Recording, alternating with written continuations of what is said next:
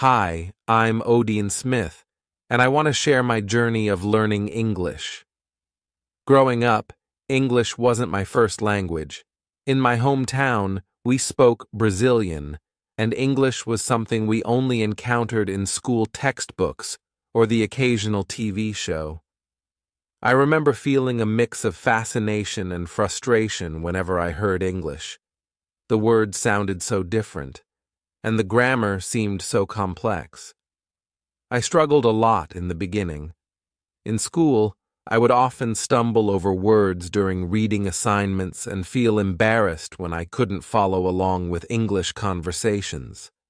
My grades in English class were average at best, and I felt discouraged every time I saw my report card. But I knew deep down that learning English was important, and I didn't want to give up. I decided to learn English because it opened up many opportunities. The realization came to me when I was in high school. I attended a seminar where a successful entrepreneur spoke about his experiences. He emphasized how English had been crucial in his career, enabling him to work with international clients, attend global conferences, and access a wealth of information. His words resonated with me.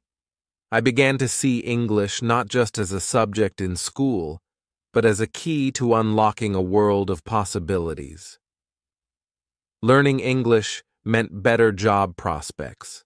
Many of the best job opportunities required proficiency in English, especially in fields like technology, business, and academia. I dreamed of working for a multinational company, traveling for work, and collaborating with people from different cultures. English was the bridge to those dreams. Moreover, English would allow me to make new friends and connect with people globally. I loved the idea of meeting people from different parts of the world, understanding their perspectives, and sharing my own culture with them. Traveling was another passion of mine, and being able to communicate in English would make my travels more enriching and less stressful. So, with a heart full of determination and a mind focused on the endless possibilities, I embarked on my journey to learn English. It wasn't an easy path, but every step I took brought me closer to my goals and dreams. And now, I want to share my story, the strategies I used, the challenges I faced, and the triumphs I celebrated, hoping to inspire and guide others on their own English learning journey. When I first decided to learn English, I was both excited and apprehensive. The excitement came from the realization of all the doors that mastering English could open for me, but the apprehension stemmed from the daunting task ahead. English seemed very difficult at first. The rules of grammar were unlike those of my native language, and the pronunciation was challenging. I remember my first few weeks of seriously trying to learn the language were filled with frustration. One of the biggest challenges I faced was understanding spoken English. I could read simple sentences and understand basic phrases, but when it came to listening, everything seemed to blur into an incomprehensible stream of words. People spoke too quickly, and their words seemed to merge together. Watching movies or listening to music in English felt like decoding a foreign script. The different accents added to the complexity. Whether it was the British, American, or Australian accent, each had its own nuances and peculiarities that made comprehension difficult. Moreover, my shyness was a significant barrier. I was too shy to speak English, even in situations where I needed to. Fear of making mistakes and being laughed at kept me silent. I vividly remember a few embarrassing moments at school where my attempts to speak English were met with giggles from classmates. These experiences made me more self-conscious and hesitant to practice speaking. I felt a sense of isolation, knowing that my inability to communicate in English was holding me back from participating fully in class and social activities. The vocabulary was another hurdle. English has a vast lexicon, and many words seemed confusingly similar, yet had different meanings. I often found myself mixing up words or forgetting them entirely.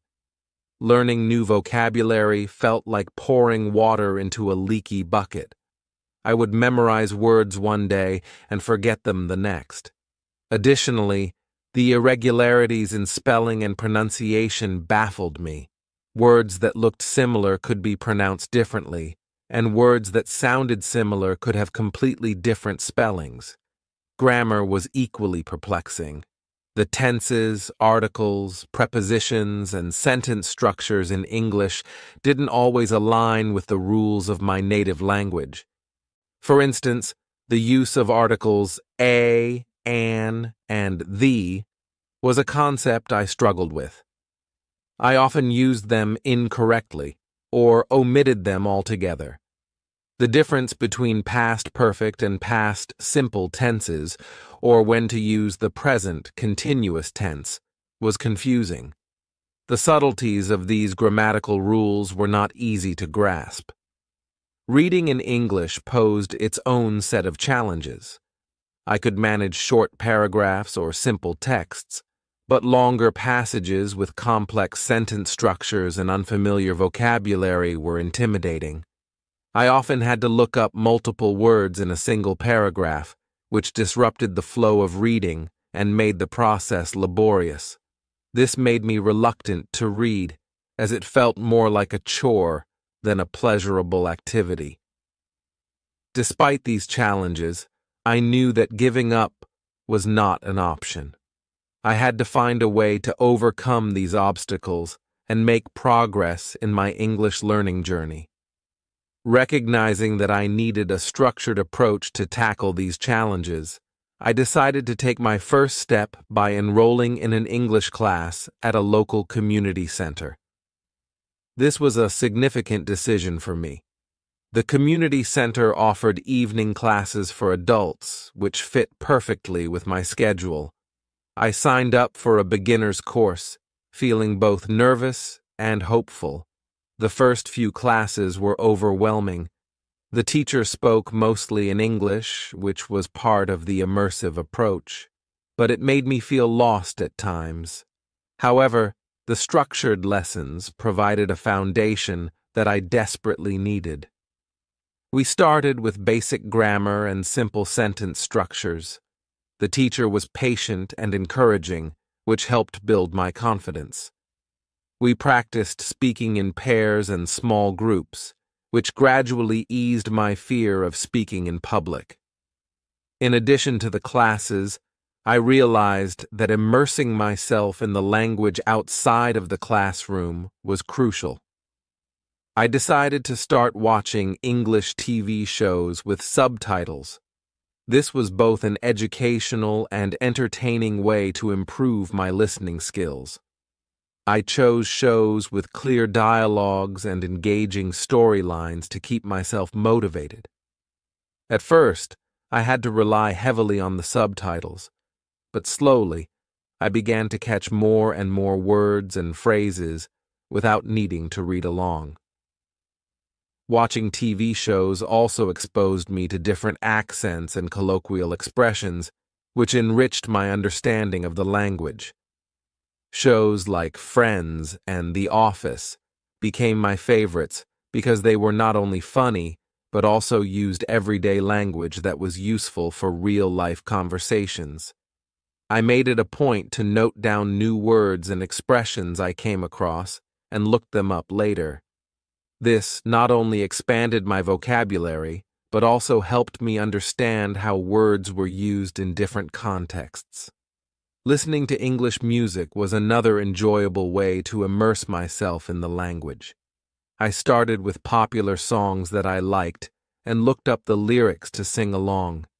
This helped me improve my pronunciation and get a feel for the rhythm and intonation of English. Karaoke apps were particularly useful as they provided a fun way to practice singing along with the correct pronunciation and timing. Reading English books and articles was another essential step in my learning process. I started with children's books and gradually moved on to more complex texts as my confidence grew. I subscribed to English magazines and read online articles on topics that interested me. Keeping a journal where I wrote summaries of what I read helped reinforce my understanding and improve my writing skills. I also made use of various language learning apps and online resources. Apps like Duolingo and Memrise offered interactive exercises and quizzes that made learning fun and engaging. Websites like BBC Learning English and ESL Pod provided valuable listening and reading materials, along with exercises to practice grammar and vocabulary. Joining language exchange meetups and online forums allowed me to practice speaking with native speakers and other learners. These interactions were immensely beneficial as they provided real-life practice and immediate feedback. Speaking with native speakers helped me improve my pronunciation, fluency, and understanding of idiomatic expressions. Another effective strategy was setting specific, achievable goals. Instead of trying to learn everything at once, I focused on one aspect of the language at a time. For example, I dedicated 1 week to improving my vocabulary and another week to practicing listening skills. Breaking down my goals into manageable tasks made the learning process less overwhelming and more focused. Consistency and perseverance were key to my progress. I made it a point to practice English every day, even if it was just for a short period. Whether it was listening to a podcast during my commute, reading an article before bed, or practicing speaking with a friend, every bit of practice contributed to my improvement. I learned to embrace mistakes as part of the learning process and not let them discourage me. Overall, my initial steps in learning English involved a combination of structured classes, immersive experiences, and consistent practice. It was a gradual process with ups and downs, but each small step brought me closer to my goal of mastering the language. The journey was challenging but also incredibly rewarding, and it taught me the value of persistence, adaptability, and a positive attitude. As my journey to learn English progressed, I realized the importance of a multifaceted approach. A combination of formal education, self-study, and immersive experiences was essential in developing a comprehensive understanding of the language. I enrolled in English classes twice a week at a local language school. The structured lessons were invaluable. The classes provided a systematic way to understand the complexities of English grammar and sentence structure. Each lesson built upon the previous one, ensuring that I developed a solid foundation. We began with basic grammar rules, such as the use of tenses, subject-verb agreement, and sentence construction. These fundamentals were crucial as they formed the building blocks of the language. The classroom environment also provided opportunities for interactive learning. We engaged in group activities, role plays, and discussions, which made the learning process dynamic and enjoyable. Our teacher was experienced and patient, always ready to clarify doubts and provide additional resources for practice. We were encouraged to participate actively, which gradually built my confidence in speaking and using English in various contexts. One of the key advantages of formal education was the exposure to different learning materials and techniques. We used textbooks, audio recordings, and visual aids that catered to different learning styles. The regular assessments and feedback from the teacher helped track my progress and identify areas that needed improvement. Over time, the structured lessons helped me develop a clearer understanding of English grammar and improved my ability to construct coherent and grammatically correct sentences. In addition to formal education, self-study played a crucial role in my language learning journey. I realized that relying solely on classroom instruction was not enough. I needed to take charge of my own learning and supplement it with additional resources. I started using language learning apps like Duolingo and Memrise. These apps offered interactive exercises and quizzes that made learning fun and engaging. The gamified approach of these apps motivated me to practice regularly. They covered various aspects of language learning, including vocabulary, grammar, and listening skills. The bite-sized lessons were perfect for daily practice, and the immediate feedback helped reinforce my learning. Websites like BBC Learning English and ESL Pod became my go-to resources for self-study. BBC Learning English offered a wealth of materials, including videos, podcasts, and articles on different aspects of the English language. The explanations were clear and concise, and the exercises allowed me to test my understanding. ESL Pod provided podcasts with transcripts, which were particularly useful for improving my listening skills and expanding my vocabulary. I also invested in a few grammar and vocabulary books. These books provided in-depth explanations and exercises for practice. I dedicated specific times each week to study these books, focusing on areas where I needed improvement. I found that a combination of digital and print resources gave me a well-rounded approach to self-study. To truly master a language, immersion is essential.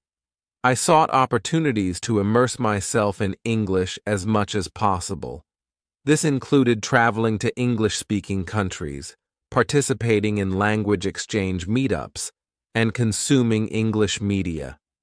Traveling to English-speaking countries was a game changer.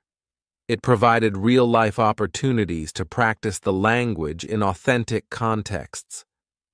I visited countries like the United States, the United Kingdom, and Canada. These trips allowed me to interact with native speakers, understand different accents, and experience the culture firsthand. Simple activities like ordering food, asking for directions, and having conversations with locals were invaluable in improving my fluency and confidence. Joining language exchange meetups was another effective strategy. These meetups brought together people who were learning different languages and native speakers who wanted to practice or teach. It was a great way to practice speaking in a supportive environment.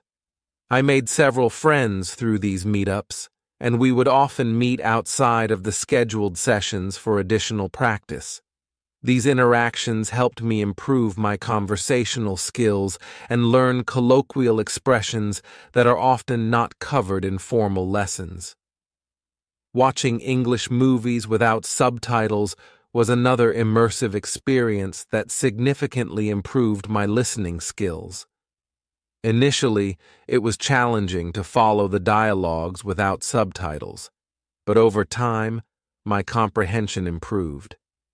I started with movies that had simpler plots and clearer dialogues, gradually moving on to more complex ones. This not only enhanced my listening skills, but also exposed me to different accents, speech patterns, and cultural references. Throughout my learning journey, I discovered several practical tips and tricks that made the process more effective and enjoyable. Consistency was key to my progress. I dedicated at least 30 minutes every day to practice English.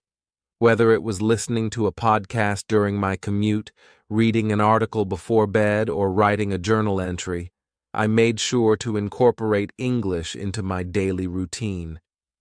This consistent practice helped reinforce what I had learned and kept the language fresh in my mind.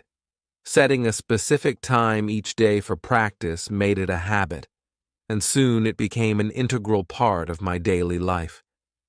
Building a strong vocabulary was essential for improving my language skills. I kept a vocabulary journal where I noted down new words and phrases I encountered. I would write the word, its meaning, and an example sentence. Reviewing this journal regularly helped reinforce my memory. Additionally, I used flashcards to remember new words. Apps like Anki were particularly helpful as they used spaced repetition techniques to ensure that I reviewed words at optimal intervals. Another effective technique was learning words in context. Instead of memorizing isolated words, I learned them through reading and listening. This helped me understand how words were used in different contexts and improved my ability to use them correctly. Reading books, articles, and blogs on topics that interested me made vocabulary building more engaging and relevant. Improving my listening and speaking skills was a priority. I listened to English podcasts on various topics, from news and current affairs to entertainment and language learning. Repeating sentences and phrases I heard in podcasts helped improve my pronunciation and intonation. I would mimic the speakers, paying attention to their accent and rhythm. This practice not only improved my listening skills, but also helped me develop a more natural way of speaking. Practicing speaking with friends and language partners was invaluable. I joined online forums and language exchange platforms where I could connect with native speakers and other learners. These interactions provided real-life practice and immediate feedback. I found that speaking regularly, even if it was just for a few minutes each day, made a significant difference in my fluency and confidence. Engaging in conversations on a variety of topics helped me become more comfortable with spontaneous speaking. Whether it was discussing hobbies, current events, or personal experiences, these conversations improved my ability to think and respond in English. I also practiced speaking in front of a mirror, which helped me observe my facial expressions and body language, making my communication more effective. In addition to these strategies, I attended workshops and seminars on public speaking and communication skills. These sessions provided valuable tips on how to articulate thoughts clearly and confidently. Participating in group discussions and presentations during these workshops helped me practice speaking in front of an audience, further boosting my confidence. Reading and writing were integral parts of my learning strategy. I read a variety of materials, including books, magazines, newspapers, and online articles. Starting with children's books and gradually moving to more complex texts helped me build my reading skills step by step. I made it a habit to read something in English every day, whether it was a short story, a news article, or a blog post. Writing regularly was equally important. I kept a journal where I wrote about my daily experiences, thoughts, and reflections. Writing helped me practice grammar, expand my vocabulary, and improve my ability to express ideas clearly. I also wrote summaries of articles and books I read, which reinforced my understanding and retention of the material. I participated in online writing communities where I could share my writing and receive feedback. Constructive criticism from other learners and native speakers helped me identify areas for improvement and refine my writing skills. Engaging in these communities also provided a sense of camaraderie and motivation. Understanding and applying grammar rules was crucial for accurate communication. In addition to the grammar lessons in my formal classes, I used grammar books and online resources for additional practice. Websites like Grammarly and Purdue OWL offered comprehensive explanations and exercises on various grammar topics.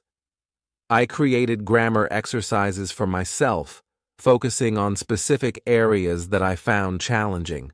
For instance, I practiced using different tenses, prepositions, and articles in sentences. Regular practice helped reinforce these rules and made them second nature. To make grammar practice more enjoyable, I incorporated it into my writing and speaking exercises. For example, I would write a short story using different tenses or engage in conversations where I consciously used specific grammar structures. This practical application of grammar rules made the learning process more effective and relevant. Understanding the cultural context of the language was an essential aspect of my learning journey. I watched documentaries, movies, and TV shows that provided insights into different English-speaking cultures. Understanding cultural references, idiomatic expressions, and social norms helped me communicate more effectively and appropriately. I also attended cultural events, festivals, and meetups organized by English-speaking communities in my area. These experiences provided opportunities to interact with native speakers, learn about their customs, and practice the language in a natural setting. Celebrating holidays and traditions such as Thanksgiving or Christmas with English-speaking friends gave me first-hand experience of the cultural aspects of the language. Maintaining motivation throughout the learning journey was crucial. I set specific, achievable goals and celebrated my progress. Whether it was mastering a new set of vocabulary words, completing a book, or having a successful conversation in English, recognizing these achievements kept me motivated. I also surrounded myself with positive influences. Joining study groups, connecting with other learners, and following inspirational language learning blogs and social media accounts provided a sense of community and encouragement. Learning a new language is a journey filled with both triumphs and challenges. As I navigated my way through English, I encountered numerous obstacles that tested my patience and determination. One of the most significant challenges I faced was dealing with the frustration of slow progress. In the early stages of my learning journey, I was enthusiastic and eager to see quick results. However, language acquisition is a gradual process, and progress often comes in small increments. There were days when I felt like I wasn't making any headway, and this lack of visible improvement was discouraging. I remember spending hours studying vocabulary and grammar only to forget the words or make mistakes in conversation. This constant struggle to remember and apply what I had learned left me feeling disheartened. Another obstacle was the fear of making mistakes. Language learning inherently involves trial and error, but my fear of embarrassment often held me back from practicing speaking. I was self-conscious about my accent, pronunciation, and potential grammatical errors. This fear was compounded by a few negative experiences where people corrected me harshly or laughed at my mistakes. These incidents made me hesitant to speak in public, especially in front of native speakers. To overcome these obstacles, I realized I needed a change in mindset and approach. First, I had to accept that making mistakes was a natural part of the learning process. Instead of viewing mistakes as failures, I began to see them as opportunities for growth. Each error was a chance to learn something new and improve.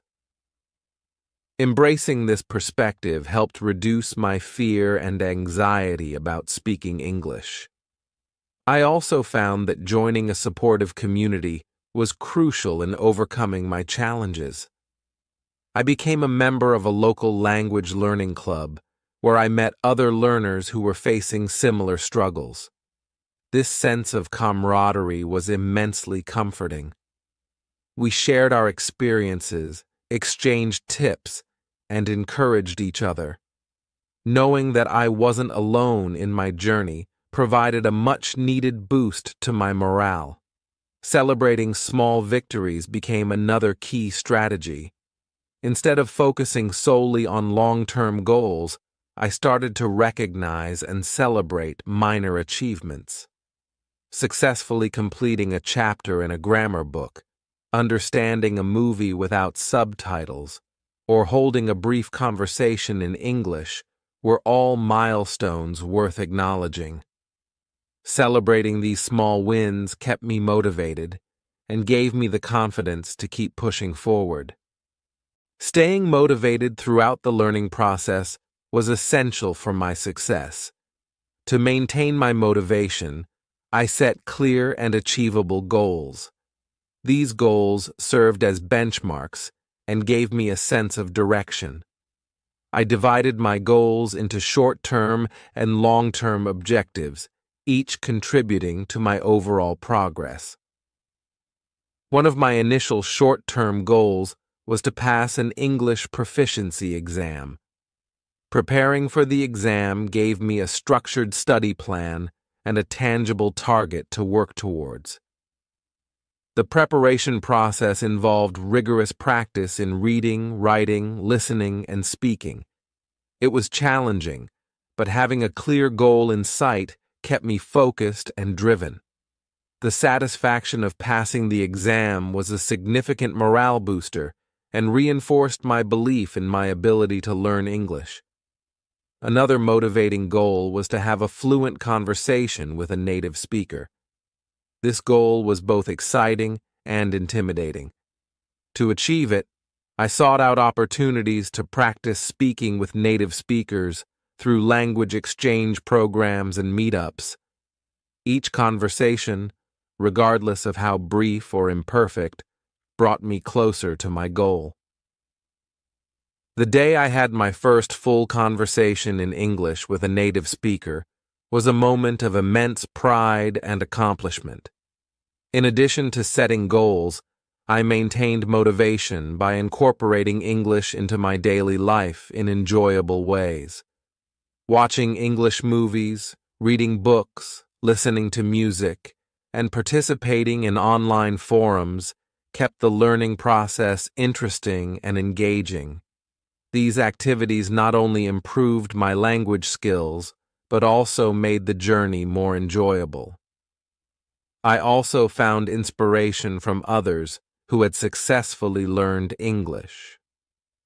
Reading about their experiences and the strategies they used provided valuable insights and encouragement. Language learning blogs, YouTube channels, and social media accounts dedicated to English learners became sources of motivation and practical advice. Seeing others overcome challenges similar to mine reminded me that progress was possible with persistence and effort. Another effective strategy was varying my study routine to keep it fresh and engaging. I alternated between different activities such as reading, listening, speaking, and writing. This variety prevented monotony and allowed me to address different aspects of language learning. For instance, I would spend one day focusing on vocabulary, another day practicing grammar, and another day engaging in conversation practice. This approach ensured a well-rounded learning experience and kept me motivated. To stay organized and track my progress, I maintained a language learning journal. In this journal, I recorded my daily practice, noted new words and phrases, and reflected on my learning experiences. This documentation not only helped me monitor my progress, but also served as a source of motivation. Looking back at my journal entries, I could see how far I had come, which reinforced my determination to keep going.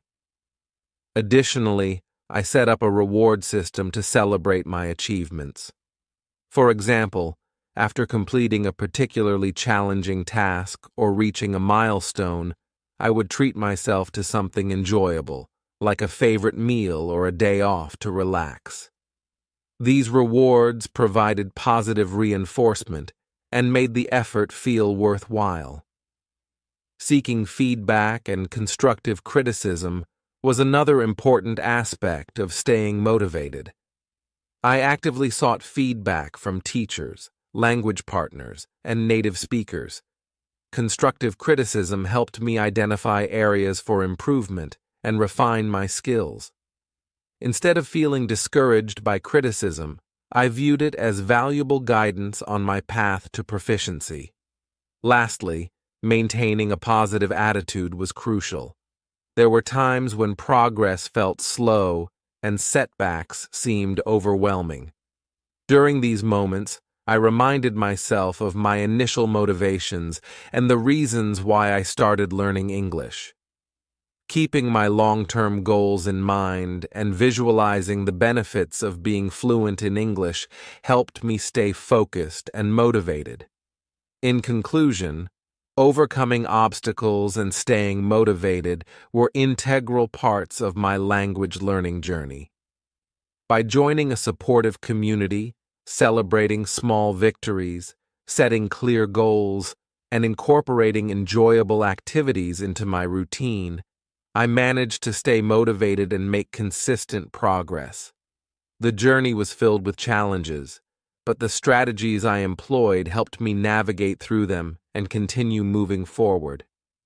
Each obstacle I overcame and each goal I achieved brought me closer to mastering the English language. The journey to learning English was long and challenging, but it was also filled with rewarding milestones that marked my progress and kept me motivated. These milestones were significant indicators of how far I had come and served as powerful reminders of my capabilities.